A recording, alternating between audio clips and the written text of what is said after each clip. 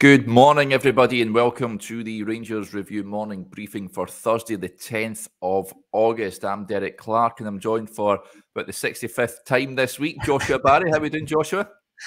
Yeah, it's fair enough, Derek. I know you're tired of seeing me.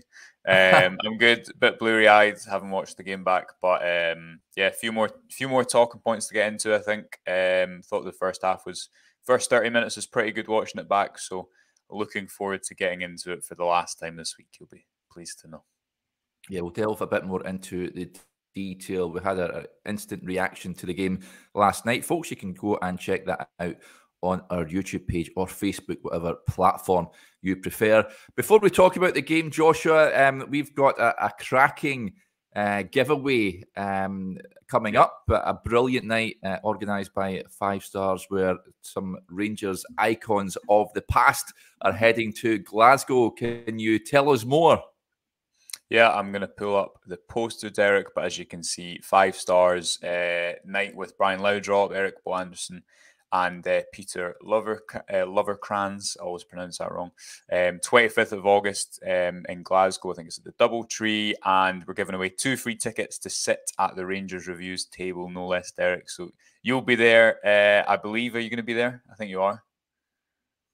Yes, I'm going to make it up, which I cannot wait for that one. Friday the 25th of August. So 25th, I think it's the 25th. It's on the poster. But people can sign up, for free. All you've got to do is sign up to the newsletter, and we'll be emailing out a form. So totally free to enter. You get free, obviously, admission to the night as well, which should be a great night. Loads of us from the Rangers Review going, and you'll be at our table as well. So good week competition, free to enter. All you need to do is make sure you're signed up to the newsletter. The newsletter gives you a bit of content every day for free. Also kind of links you back to some of our best content from the day, and it's a good thing to receive, Derek, if you want to kind of keep up to date on everything you can read, watch, listen to that day. So the competition, we're going to close that next Friday, because the date today obviously is the 10th. So it's 2 weeks tomorrow at this event. But if you want to come along, make sure you're signed up to the newsletter. You'll get a form to enter, and it'd be great to have you at the table.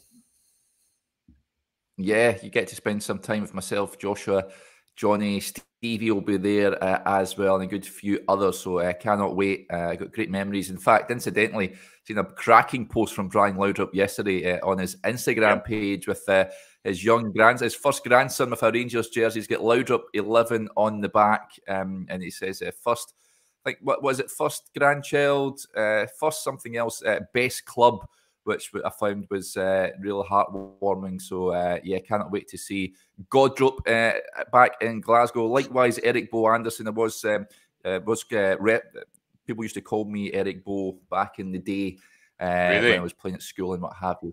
So, hopefully I get have a wee chat with Eric Bo if that opportunity materialises. And Peter Lovercrans is CGM 55 says, Josh, I cannot wait to see him. Of course, he's well thought of by the Rangers support, especially after that Scottish Cup winning goal against Celtic. But he did Rangers a cracking turn.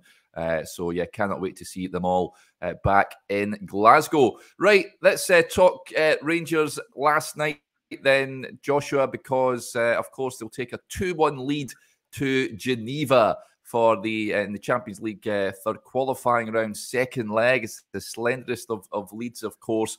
Started off also positively last night when James Tavernier netted a penalty, well-struck penalty after Todd Cantwell was taken down in the penalty area. Borna Barisic then delivered a teasing ball across for Cyril Dessers to net his first goal for the club 15 minutes in. It looked like Rangers would run away at that point, but however, pretty unfortunate handball after the VAR check given after the ball struck Dessers' arm. And Servette got a goal back just before half-time, and that's how it finished. The Servette goalkeeper was in inspired form in the second half. Rangers really struggled to break down a resolute Servette backline. Of course, they were down to 10 men just before the hour mark as well, but we all know they're used to playing with 10 men, as we saw last week against Genk. It leaves the tie in the balance, and with a number of key players returning for them next week, it's set to be an absolute powder keg of a fixture, Joshua. Yeah, it is. I mean, watching the game back, I definitely think that there was the opportunity for Rangers to kill it. Whether Sam Lammers would have been offside for that chance or not, it was obviously a really good one. I think the highest value chance they created of the game. But overall, a win's a win in Europe. Again, as we spoke about last night, Derek, I think the way that this game is viewed will very much be dependent on next week. What you would say about next week is Rangers will probably have even more space to play into because Servette will have to gamble. They are the ones that have to go out and score. Obviously, if the game were to end 0-0, Rangers will go through. But I thought that watching it back last night, Derek, for me, and we've got a piece on the website coming about this today, I thought you saw just how important Todd Cantwell is to that team. Just the little things he brings, that we've had a lot of conversations over the past week about his best position, and we were speaking last night about, my opinion, it's his role in the team that's more important. And when he's got freedom to, yes, move into lots of attacking areas and receive the ball and run beyond and all these types of things, but also drop in. The second goal starts from him winning the ball back, and then he's in between the centre halves.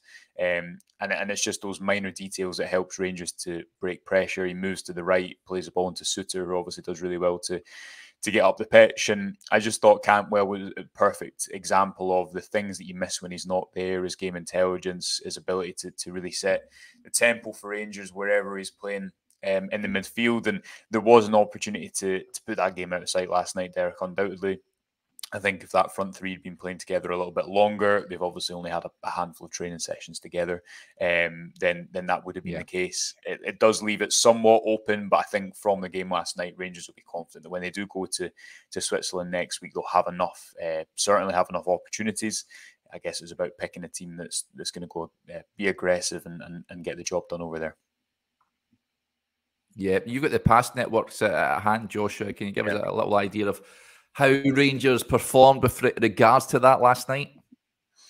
Yeah, so obviously a lot was made of this at the weekend, and I do think past networks can be kind of misunderstood because you'll have some teams, Derek, who you look at their past network and it's designed to be like a perfect symmetrical kind of chart, and that's because of the way that they have to play in one zone. So then it's that's kind of what success is, I guess, for their game plan. But for someone like Beale's football team, I think although it's kind of symmetrical last night, it's because players have a lot of positional freedom. I don't think it matters as much to him. You see that Dessers was speaking about it in the press conference last night. You see it in the positioning of Cantwell and Lammers. If you look at where Cantwell was throughout the game, obviously kind of started in that left-sided role, and I think that suits him because he can receive it on his right foot on the left side of the pitch and play inside at different angles. And he saw him do that continually throughout the first half. Ryan Jack was dropping in to form a back three, and I thought that the second goal actually in particular, Derek, was a really good example of why sometimes in football, although we all want teams to attack fast and always go forward, sometimes going back's the right thing to do because it's just waiting to trigger the Servette press that allowed Rangers to play through the lines and score what was a really, really good team goal for the second. You saw Danilo and Lammers both play off Dessers somewhat. It wasn't quite the two number nines right through the middle. Dessers was more in the last line with Danilo playing a little bit off the left. I think you'll see a lot of flexibility in that throughout the season. Lammers kind of came off the right more last night, and although his end product lacked on a couple of occasions, again, I think you see what he's going to give you. So impressive off the ball, I thought as well, but just so two-footed and gives you a lot of options with that. Excellent with the back to goal, can really manipulate the opponents in that way. And Tavernier and Barisic higher than at the weekends. I think that Rangers aren't going to be our hope, but I don't think they're going to be a team who's reliant on lots of crosses this season, although that was maybe somewhat the concern when they went down to 10 men at Servette. It just became a bit of a different game. But the difference between what they were doing at the weekend compared to the first half was it was at speed. Even when they went backwards and they slowed the game down, they sped up at the right time. And Barisic getting onto the last line and crossing, kind of in transition is completely different to if you're 30, 40 yards from goal and you're swinging one in with a defence that's already set.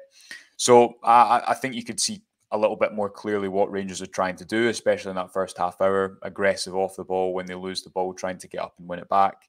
lots of overloads around the ball. And yeah, you don't need to, I don't think, get too het up about the positioning of these pass networks, but sometimes it can just become interesting to see where certain players were who had a lot of the ball. I think only Tavernier had more passes than Campbell in the game. He was really involved. And I thought one of the key takeaways for me, Derek, was that although this was a different game to the game against Kilmarnock at the weekend, there was still times where Servette, they sat in, and the task was for Rangers to move them about for either goal. You see that, and Campbell was so involved and instrumental at the bottom of the pitch, and I just think there's a lot to be said for getting your creative players on the ball with the game ahead of them and allowing them to be the ones that try and create space and just create that little opening that allows you to burst through the defence. So yeah, Todd Cantwell definitely man of the match for me, and I thought you saw that regardless of whether he's playing at the number 10 position or in the midfield, it's not so much about where he starts because he's got so much freedom. It's about whether he has that freedom to go and impact the game, and yeah, I thought he did that really well last night.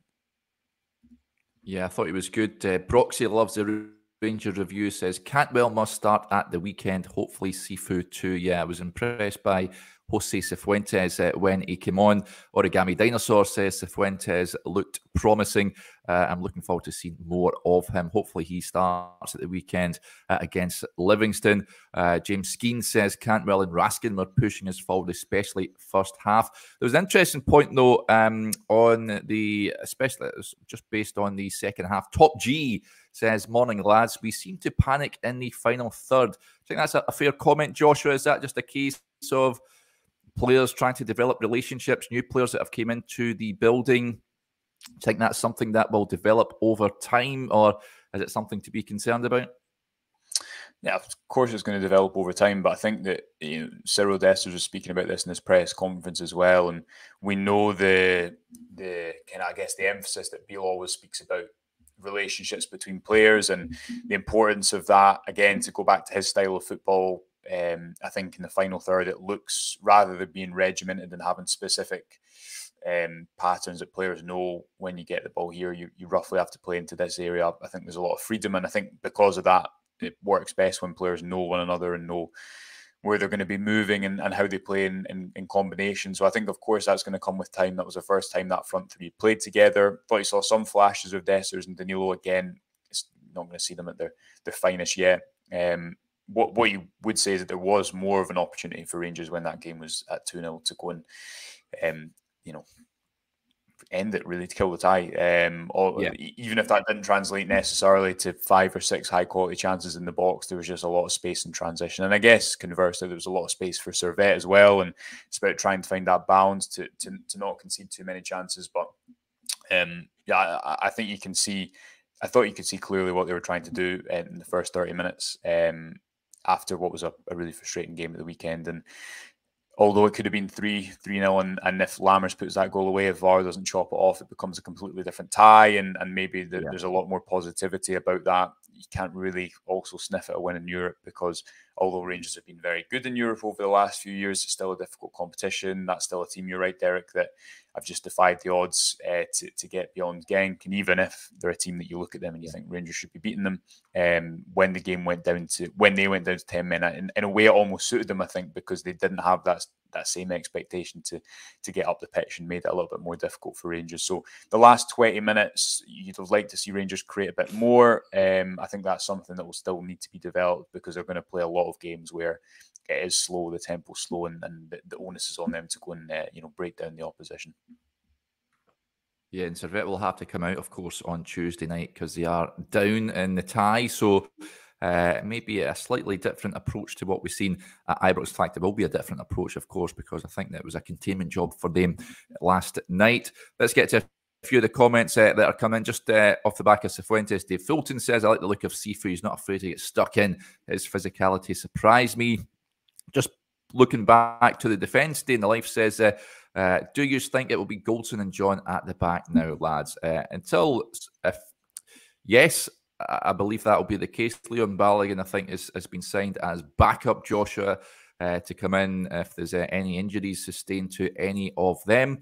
We know that Rangers are interested in the left-sided centre-back. Ben Davis is still to come back as well. Michael Beale says, I think it was it next week, just before Morton, I think he might be available. Remains to be seen if he will still be at the club when the transfer window closes, of course. But at this moment in time, that is Rangers' best centre-back pairing. Yeah, hard to argue with that. And I thought that although Souttar at the weekend, he picked up the ball in a lot of positions where he thought it was more natural for a left footer. Yesterday, you see his best trait isn't for me his passing, it's his ability to carry out the back under pressure. And he can dribble. He can carry the ball so effectively for a big central defender, and takes it into some dangerous areas. And again, you need to commit and break lines at some point, or take a risk to score goals. And Souttar did that really well for the second goal in particular. So yeah, I don't think much changes overall, Derek. I still would like to see Rangers probably put one more player in there. If they were to get Champions League money, then I think that would certainly help. Maybe it depends somewhat on outgoings as well, because at times I do think that left footer gives you balance. I thought the game suited Barisic last night, but I think there's games that won't suit him as well. Beale was kind of quick to shoot down rumours that Ridvan wasn't happy at the club. He said he has lost his best mate in Fashion Sakala. But apart from that, he said he'll be back. I think it was before the Morton game, he's expected to be back. So, Ridvan hasn't really, apart from the end of last season, he obviously had that injury and he's not really been able to have a run in the team, whether it be the fact that he wasn't picked when he initially came into the club, or injury issues since. So I think it's important that he gets up to speed for domestic games, which I think will be more suited to him. Barisic, when he is in games like that and it's isolating his crossing and his final ball, I think he can look very good. And that was an excellent cross for the second goal. But obviously over the course of the season, you're going to need more options there. You're right, Balogun's been brought in as cover, and you just hope that while Davies is coming back, or whatever happens in that position, Souttar's able to stay fit as he has done so far. Because when he's there, Derek, I think he has shown he's the strongest partnership alongside Goldson, even if he makes that mistake at the weekend. And, he has made a couple of errors leading to goals so far. Again, you hope that's something that won't be consistent throughout the season, even if I'd still like Rangers to strengthen a little bit there.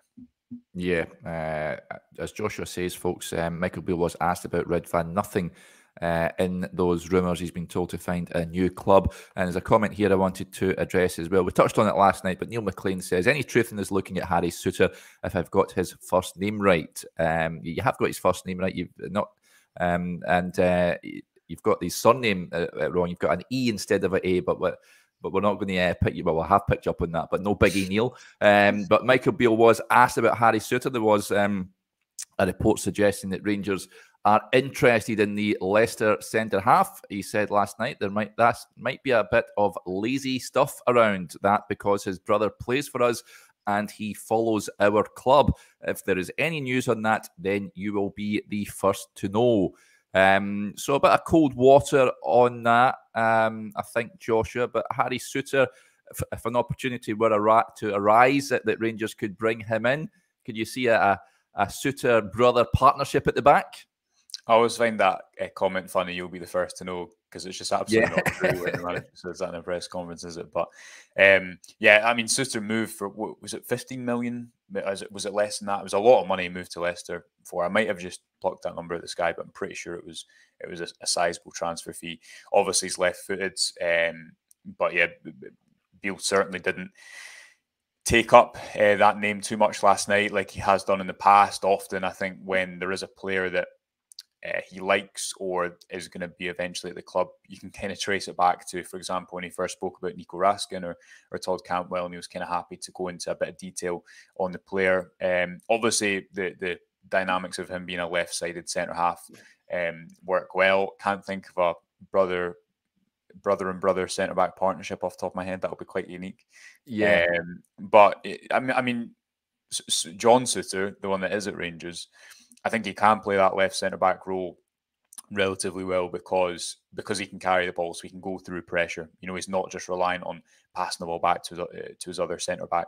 But if you're looking at the depth that Rangers have in that area and the injury problems they've had, because Ben Davies has had a lot of injury issues since he came to the club as well, hasn't he? He's probably been out 3 or 4 times. Connor Goldson obviously has had those 2 serious injuries in the space of a year after playing almost every minute for 4 seasons. Leon Balogun isn't someone that's going to be able to play loads and loads of games purely because of his age. We know John Souttar's injury history. So it's an area where you need that stability. And I think that hurt Rangers last season, not having that.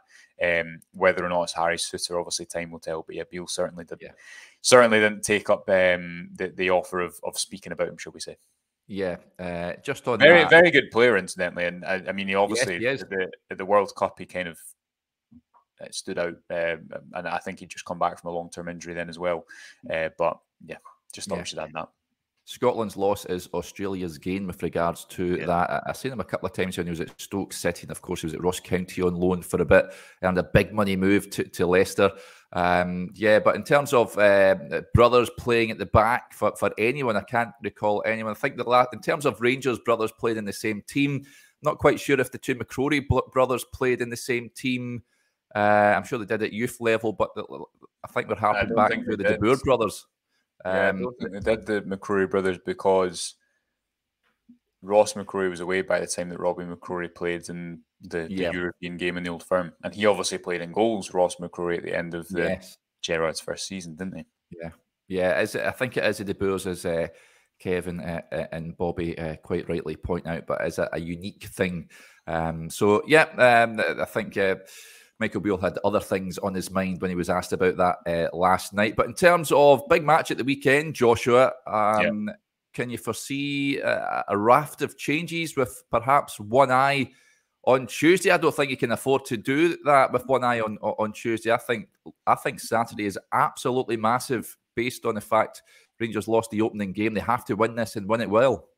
Oh, of course, yeah. What you would say is that there's a lot of players that want to get minutes. You know, you look at someone like Yanis Hadji, who has only seen, 5 minutes of action in 2 games. So there will be a lot of competition for places in there. Does Cifuentes come in? I agree with you. I'd be reluctant to make too many changes, especially in that front three where you want players to be playing games. I'd probably start that same team again. The same front three again. You've got Dowell and Cifuentes to throw into the mix as well. So you're starting to see a bit of depth, which is good. Obviously, Lawrence and Roof could come back into the squad because they aren't in the European squad for the playoff round or the third qualifying round. So there is options there, but no, I totally agree with you. I think that these games at Ibrox, when there's expectation, can go one of two ways. It can be a bit of a poison chalice at points, because unless you go and put on a proper 90-minute performance with no dips, there's always going to be criticism, because that's just what people expect. And if you don't score an early goal, it can be difficult. But I thought you saw last night, again, the energy that Rangers need to bring off the ball, what they're trying to do on the ball. I think that the task for them is, and to be fair, I think they really did this under Michael Beale last season, is to take care of domestic fixtures. There was only the game against Aberdeen away from home where they didn't do that really outside of Old Firms last season. So definitely keep Cantwell in there for me, keep Raskin in there. Thought he was decent enough and a little bit more of an adventurous role last night. Maybe expect him to return to the base of midfield. And good to see Cifuentes get minutes early on, because I'm always in favour of trying to get players up to speed quickly, and especially when he's not coming from 3 months off. He's coming from having played half a season, so you'd imagine he'll be kind of at peak fitness, and would like to see him play at the weekend. So a couple of changes, but I agree with you. You've got to go and put out a strong team ahead of the game, which is on Tuesday, so the turnaround time isn't huge, and maybe that'll impact things as well. But at this stage of the season, you wouldn't imagine there'd be too much kind of cause for concern about rotation. It's about trying to put the strongest team out, and probably more importantly, trying to put the team out that's going to build that continuity ahead of Tuesday as well. Yeah, let's get to a few of the comments. First of all, just on brothers that have played for Rangers, Stuart Grant, thank you for that. The McNeils played together, of course, Peter and Moses McNeil, way back in the day, of course, when Rangers were forming. So, yeah, thank you very much for that. We'll get to one or two comments before we wrap up. First of all, world's greatest DJ, what is the deal with Sterling? He was an unused sub last night. I think could we see him at the weekend, do you think, Joshua? I'd like to. I mean, he's obviously been coming back from injury, and that impacted his pre-season. So I think that's the deal with it, that you weren't probably going to throw him in last night, and it was a game that was quite suited to Barisic because of that delivery. But would like to see him at the weekend. Gives Rangers another option. And although he's spoken a lot, Sterling, about the fact that he's not a defence first. Well, maybe I think that is the kind of the phrase he used, a defence first fullback. he played higher up the pitch when he was younger and has played at wing back a lot for Chelsea. And I think you can see that in the way he plays. So I do think he'll be able to contribute going forward as well. So yeah, I'd imagine you would see him at the weekend, and that would be another positive to get a bit more depth in the full-back area, because Rangers haven't had that this season. And yeah, they need competition on both sides of that area of the pitch, don't they? Yeah, I think I'd like to see him at left back just to see how he gets on. And Heller says, Hadji should have got more time last night. I think Hadji, could we see him start on Saturday? Is that a possibility, you reckon? Do you think he'll play in that sort of deeper lying role? We've seen him at points in pre-season. What do you think?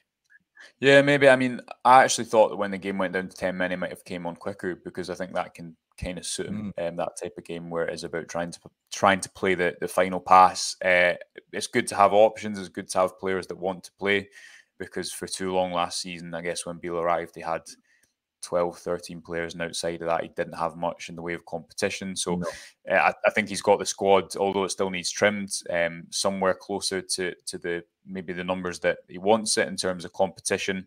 Hadji played as that number 8, you're right. And again, that's about getting players front face and on the ball, creative players. But then I guess the question is, where do minutes come right at the moment? Because you'd imagine that you want to keep that front three playing more regularly, I'd say. Or certainly variations of it if Sima comes in at points as well. But I think Lammers is going to be that number 10. I think Cantwell is going to be the kind of other attacking midfielder in there. So, and if you're talking about Cifuentes and Raskin, minutes are going to be hard to come by. So I'd like to see him get an opportunity. He spoke about that pre-season being, I think it was the toughest one of his life, was the phrase he used. He's always, I think, wanted to play in that number 8 position.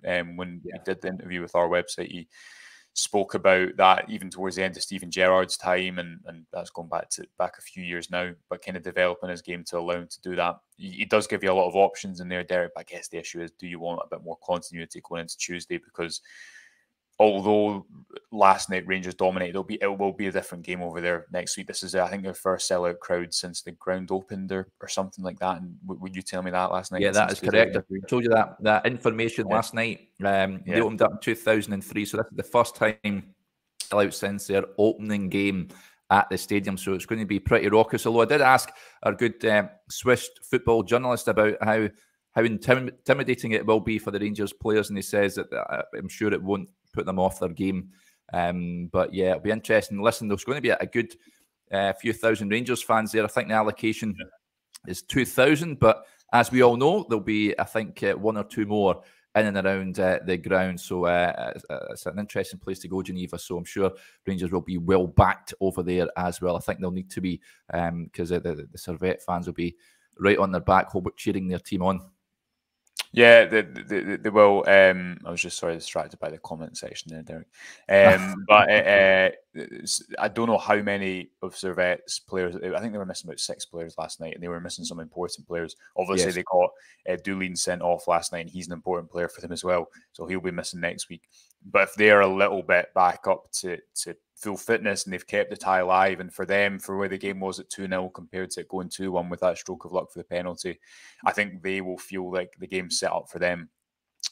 So for Rangers, is about putting on a performance that again capitalizes on that space, because they'll have chances, and although the away goal rule isn't there, I guess if it's another game of both teams going at one another, which Beale kind of insinuated it would be, I don't think Rangers, they'll maybe set off the game a little bit more, but I don't think they're going to go there and sit in their shell for 90 minutes and try and keep it at 0-0. I think the right idea is to go and try and score an attack, because you've got to make it another game about who's better. Last night Rangers were, they should have made it more. Now got to go and finish the job in Geneva. Yeah, they certainly do. Okay, folks, that'll do us there. We'll wrap up now. Thanks to everyone for interacting with the show as ever. Big thanks to Joshua as well. We'll be back again tomorrow as we gear up for the match against Livingston at Ibrox. But until then, enjoy the rest of your Thursday. Bye for now.